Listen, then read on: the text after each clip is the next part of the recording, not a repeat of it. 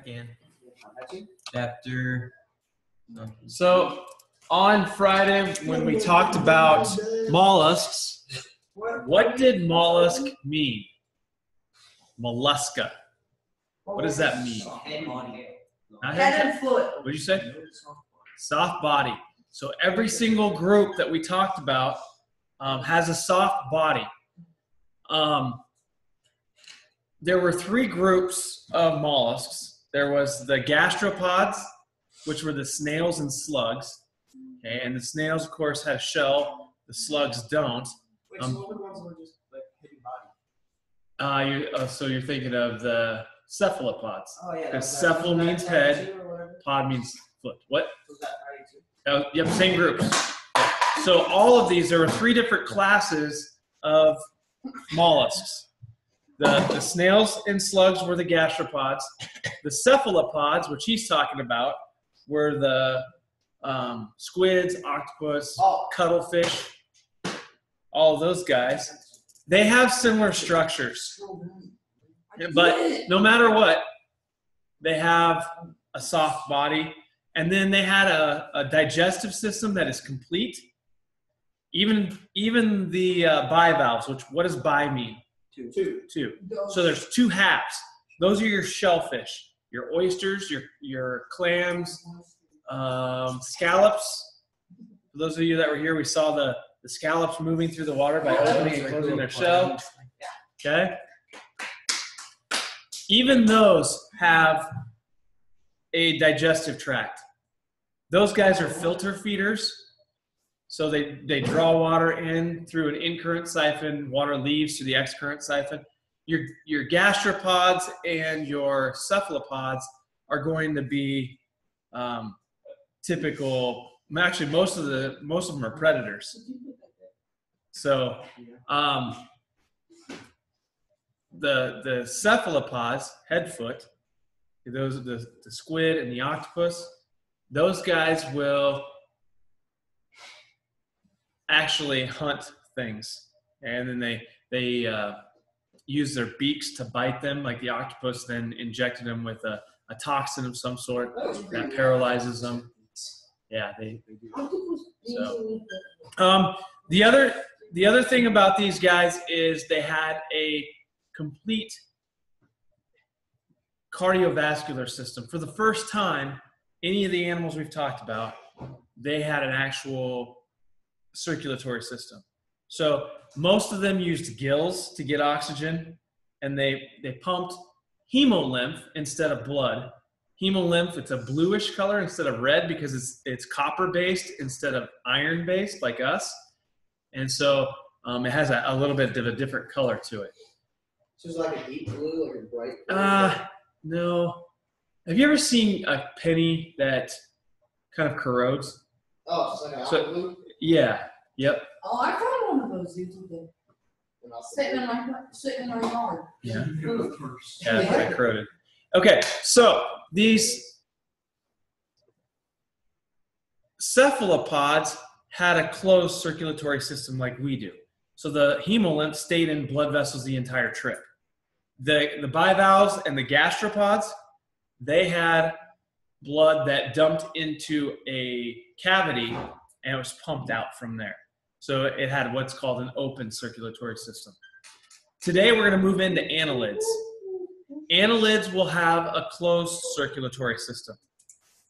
Okay, they do have a nervous system as well. It's relatively well defined, not nearly as defined as like the squids and the octopus. The squid and the octopus have a really pretty intelligent brain, especially for the level of animal that it is, and they can do mazes and stuff like that. These annelids aren't quite that complex, but they do have a nerve cord that runs the length of their body, and they do have a brain on the head end, a small cluster of nerve cells there that would be considered a brain.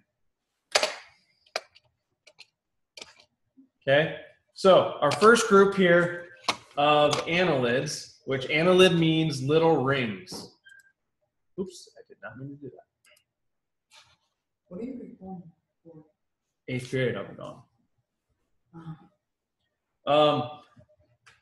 most of these annelids, so they're made up of lots of different repeating sections. Okay, and they're pretty much identical sections. So that's where they get their name from, little rings. And this is where the earthworm actually fits. A lot of people want to throw it into the roundworm category, but they're a lot more complex. They have a circulatory system. In fact, they have 5 aortic arches, or 5 little hearts that pump blood throughout their body. Most of them have what are called setae, or little hair-like structures that help them to move, little bristles. And that's where the difference comes for each of these groups. Okay, so our first group is the oligoceta, which means few bristles. The oligoceta are including the earthworm. And basically their movement is involving 2 different types of muscles. They have circular muscles in each segment that can squeeze or dilate, get bigger, kind of like our blood vessels do. And then they have longitudinal muscles that run the length of their body that help them to pull the rest of the body forward as they attach their bristles to the ground. Okay, anybody know what worms eat? Dirt. Yeah. So they're going to get organic material from the dirt. And they're actually usually a good sign of quality, fertile soil. If you find earthworms in the soil, it usually means that that soil is pretty fertile. And they also are important in natural aeration of the soil. So they're constantly digging tunnels, eating as they go through. These guys live in the soil, not generally in water. Whenever it rains and their burrows fill up, that's when they come to the surface. So it's not like they're just coming out because they want to enjoy the rain. They're actually coming out so they don't drown, because the water fills up their little burrows and they can drown that way. So you see them a lot of times, and the robins and the other birds have a heyday after a rain. You also see them if you go down by the track. There's a ton of little earthworms all over the track after a rain, and that's why. That'd be awesome. Just run and step on. Each one of these has 100 or more segments. Actually, there's fewer sometimes. On your lab on Thursday, we're actually going to dissect a worm. I know you did that probably in junior high. Now, hopefully, you're actually paying a little more attention to the anatomy of it, as opposed to when you're in 7th grade and it was just fun to cut things. Okay, so It's still fun to cut things up. it is still fun to cut things, but now you actually know what you're looking for. So when we cut them open, what you're going to find is that the digestive tract is very similar to that of a bird, a chicken even. Okay, because they're going to have a crop which stores their food temporarily, and then they're going to have a gizzard. And the gizzard is a really strong, muscular, tough organ that grinds the food. In chickens, yes, they eat chicken gizzards. So, what about mollusks? Mollusks don't have gizzards. But you don't typically earthworm mollusks. Earthworm gizzards. Yeah. Can you compare the crop and the gizzard to a stomach? Yeah. The crop is more just a storage tank temporarily. The gizzard it probably moves kind of like the stomach would, except they don't have teeth. And so that's going to really grind the soil up and bust it up. In a chicken, they eat gravel a lot of times. And the reason they do that, it isn't so they're getting nutrients out of the gravel. The gravel sits in that gizzard, and as it churns, the gravel will grind up the corn and stuff like that they eat. So, of course, these guys are eating more soil as opposed to rocks, so they can bust it up. Because we don't need to. We have teeth. So, yeah, it's a very similar structure to a bird. And yeah, because we don't have the stomach here, I would agree that these two kind of take up the spot for that.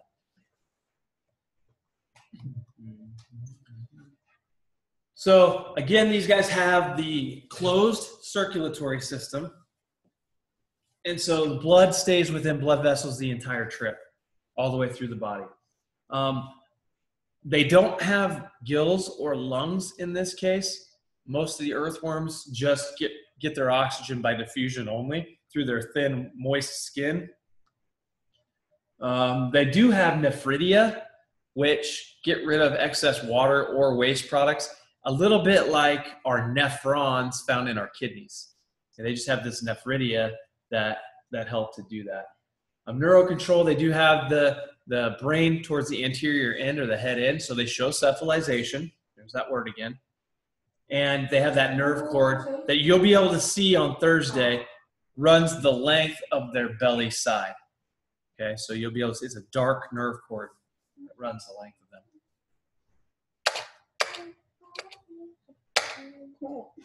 These earthworms are hermaphrodites, but again, they can't fertilize themselves, so they'll have to fertilize the eggs of another worm. If you notice the light-colored, kind of swollen part of the worm, you've seen that before. Okay, that's called the clitellum. On there is a seminal vesicles or seminal receptacles. So they secrete a mucus around that, and then the sperm are delivered to those receptacles through that mucus. And so that's how it actually transfers sperm from one to the other. Yeah, skip on through that.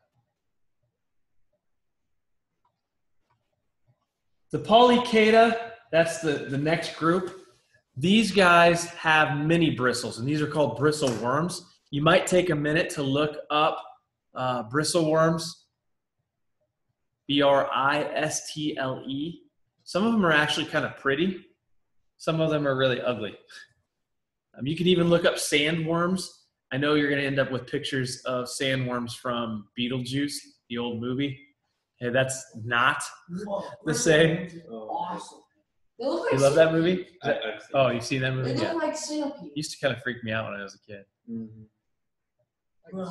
These things look awesome. From the movie? Yeah. Okay, some of the bristle worms. Like this. Yeah, those are from the movie. The bristle worms look like centipedes. Yeah. Yep, a little bit. But the centipedes and millipedes are different. Yeah. What's Yeah. picture of sandworm? An actual sandworm? Yeah, there's actual sandworms. Whoa. Is that a sandworm? Look up another one's kind of cool. It lives in the oceans. A feather duster worm. Is that a sandworm? That looks like a sandwich. Feather duster worm. You'd think that it's probably more like an idarian, but it isn't at all. It's yep.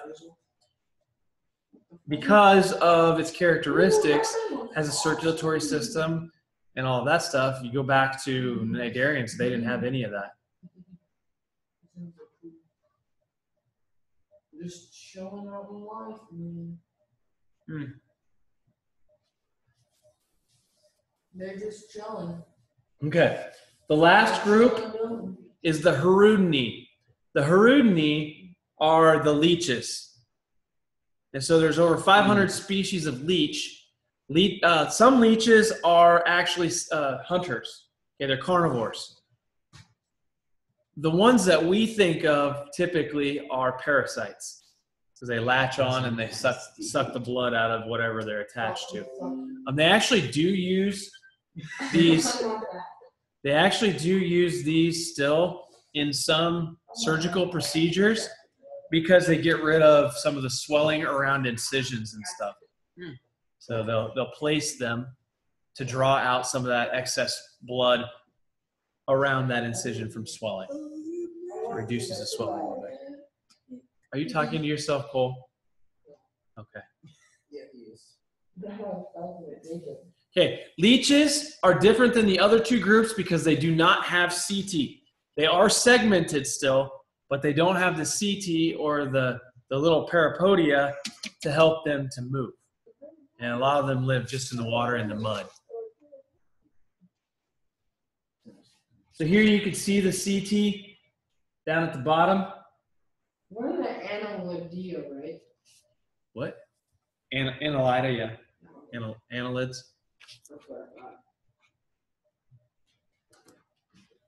I'll go ahead and play a couple of these. And this describes the difference between the leeches and the earthworm. Earthworms and leeches are examples of annelids. Annelids are segmented. Most annelids have external bristles called setae. The pair of setae located on each segment increase traction as the annelid crawls along. It's hard enough to hear these because they're recording just through the microphone. Unlike flatworms and rotifers, annelids have a true coelom, a body cavity formed within the mesoderm. This cushions the annelid's internal organs and allows the muscles to move independently of these organs. Okay, so again, they're like us, but they're coelomates. They have a true body cavity so that their stomach or their intestines aren't directly attached to the wall. Otherwise, every time they'd move, they wouldn't be able to digest their food, or every time they're digesting their food, their other body parts would be moving too. So there's a separation there. These organs include both nervous and circulatory system. Oh, wrong button.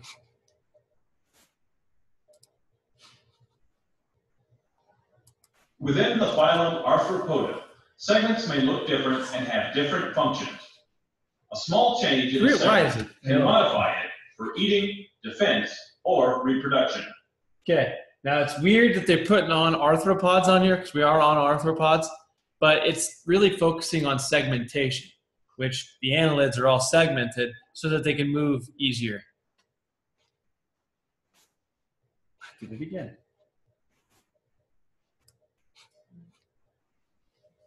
Okay, so the last one I really like is this movement of the earthworm, so you can actually see how they move. You know when you're holding earthworms how they elongate and stuff, and they're trying to get away.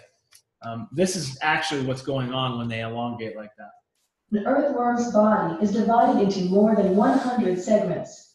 These segments make the movement of earthworms possible. First, the worm anchors some of the middle segments by their setae. Circular muscles line the interior body wall of the earthworm. These circular muscles in the segments in front of the anchored setae contract. Contraction of the circular muscles increases the pressure of the coelomic fluid in those segments. This increased pressure causes the segments in front of the worm to elongate. This elongation pushes the front of the earthworm forward. Setae at the front of the earthworm then grip the ground. As the segments return to their original shape, the rest of the earthworm is pulled forward.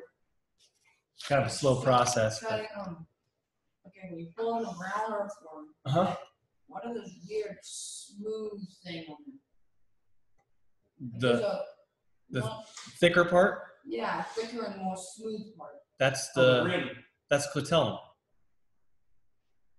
That's the part that secretes mucus and stuff for reproduction.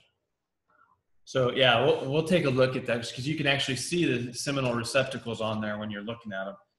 There's little holes. So if you cut them open, cut the worm open, will it be the same all around if you cut it open on any side or any part of it?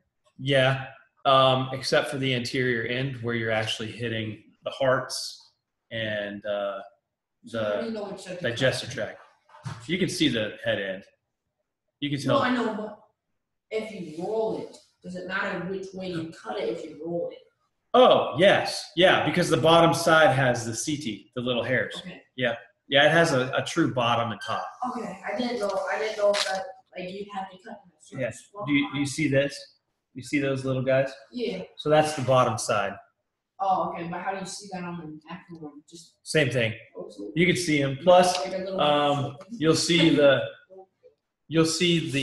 seminal receptacles and all that stuff on there too. So you'll see it with just your blood. Yeah. Okay. So my eyes. But now you're paying attention to it. Like when you're fishing, you're probably not going to pay attention to that. See, my eyes. Does you consider your eye to be naked if you have contact with it? Like it says you're looking at something with your naked eye. Well, yeah, because it's like putting on a clear raincoat. Earthworms ingest soil as they burrow through it. The muscular pharynx sucks soil into the mouth. The soil moves down a tube called the esophagus into a temporary storage area called the crop. The soil passes from the crop into a thick, muscular part of the gut called the gizzard. The gizzard grinds the soil, releasing and breaking up organic matter. As the soil passes through the intestine, nutrients and organic matter in the soil are absorbed by the blood. Undigested material leaves the earthworm's body through the anus. Okay, so Okay, grab it. how long does it take to dig a hole? How far does it get? Not long at all. 'Cause I don't think it takes too long. It's like, whoop, and then they just shoot their heads in. Again. Why do I keep doing that? 'Cause All right. So let's go ahead and answer a few of these questions just because it's review of annelids and the mollusks. So why do terrestrial snails and slugs need an environment with high moisture content? to keep their Hey. oh, yeah. Agreed. Keep them moist. Okay, which of the following are the only mollusks with a closed circulatory system? The J. So blood stays, or hemolymph in this case, stays in blood vessels the entire time. And fluid. What do you guys got? G? Is it a G or H? Primary's going with H. Yeah, Click it. What do you think, Kowalski? I think H. H. Let's go. Oh. Yeah. Yep, the squids, the octopi, the cuttlefish. Oh, God. Octopod is Yeah, not because it's octopod. head and foot. Yeah. Do it. Okay, annelids are divided into 3 classes based partly on the number of which of the following. Wait, what? Eeny, meeny, Annelids are divided into 3 classes based partly on the number of which of the following. So earthworms, so your Oligoceta, your Perudini. See. You think, which one? A? C? B? D? We got them all covered. Somebody's got to be right. No matter what. I'm gonna go with C. Nephridia? Those are the kidney-like things. It's the Ah! CT, the bristles that allow them to move. Those are Remember, how they Perudini classify- don't have any. Those are how they classify. How many? Whether or not they have CT. I, Parapodia are distinguishing characteristics of which class of annelids? Parapodia.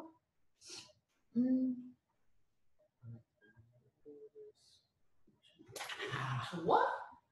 Parapodia. What even is parapodia? Little pair of legs.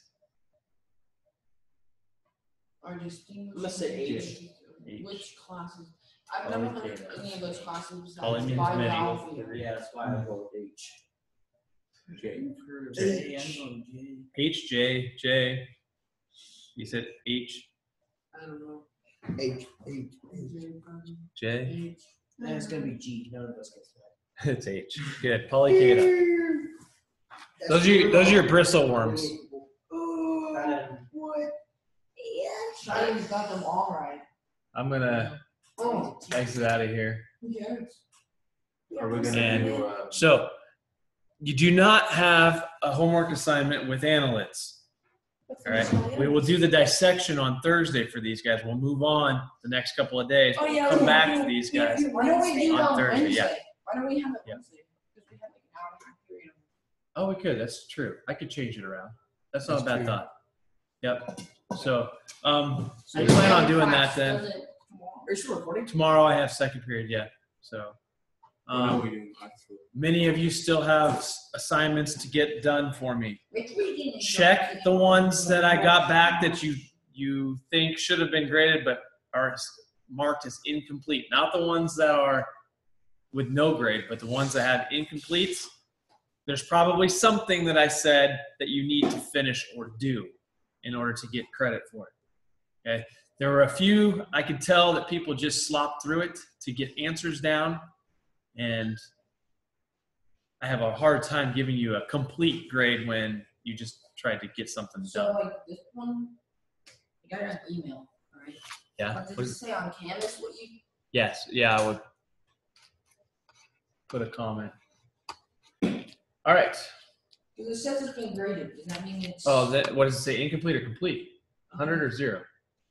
Says you're assigning 49 for worksheet having